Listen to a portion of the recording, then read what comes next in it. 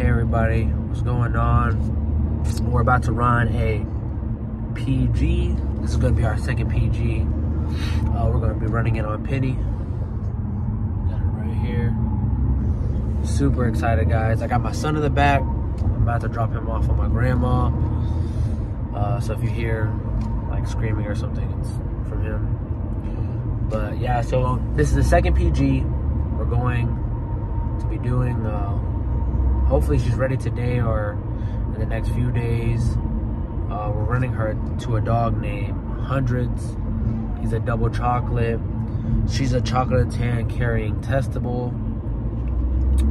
So super excited, guys. Like, this breeding is a little more exciting than I thought it would be, because not only should we be getting new shades, double chocolates, chocolate and tans, maybe an Isabella, but she might carry cream and he carries cream, so I don't know what we're gonna get there. And then she might carry pied.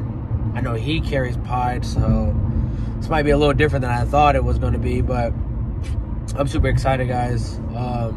We also have 5 other puppies at home already. I think 3 are already spoken for. I think 4 really. So hopefully, guys, we can just see how it all works out, but I'll let y'all know when we get there and how everything goes.